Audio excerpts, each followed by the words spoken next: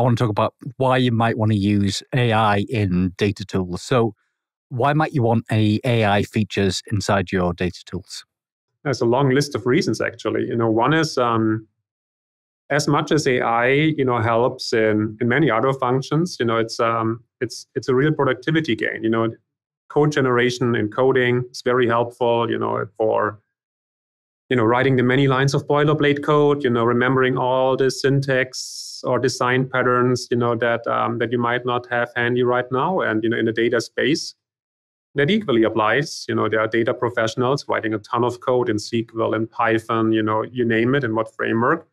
And having the ability to get high quality generation of larger pieces of code is immensely useful. And I think that's one big category, right? And we can translate that actually to many tasks in the data space. It's always the same idea, though, right? You make people more productive / help them do their jobs better. And that's kind of the idea of technology all the way along, right? Technology is meant, to facilitate, a certain problem solving, a certain task. And AI is, if you will, one way of doing that, right? If that's, data governance, data exploration, whatever it may be.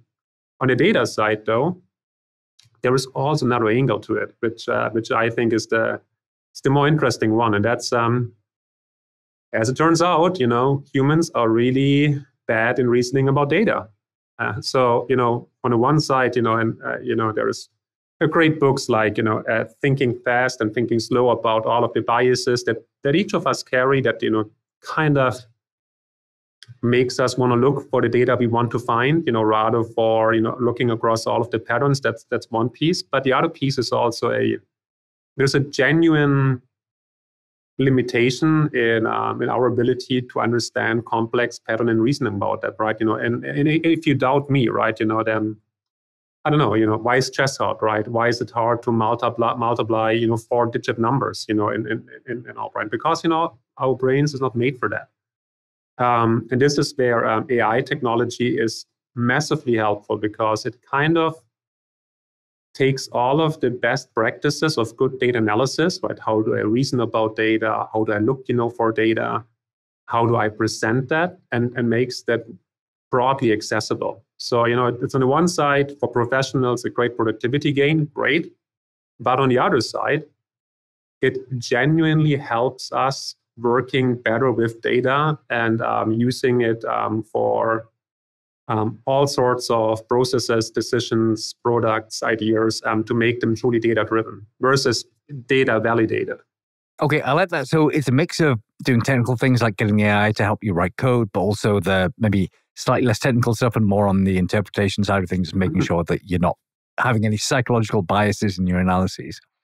Okay, so are these tools are they purely for data teams, or does it go beyond that? Is there anyone else that's going to benefit from AI in data tools?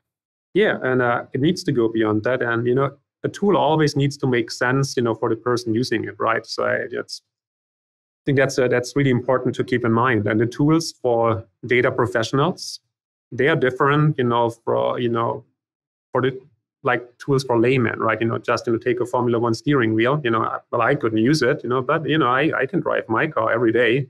So tools need to fit in the context, in the mental model, in the skill level of the person using it.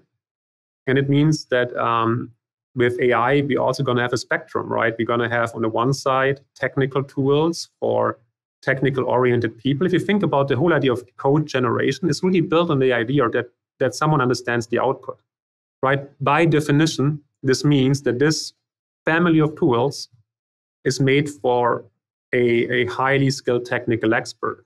And on the other side of the spectrum, we have people who don't know code, who don't know SQL, who don't know data structures. And in today's world, basically they have two real options, right? One is they ask someone who is, and that's, the usual cycle of, people in a business function, asking a data skilled person to do something for them, and they explain the problem, and that person tries to understand the problem and then tries to do the analysis and then gives them something back. That's one way of doing it. And the other way of doing it is not doing it at all.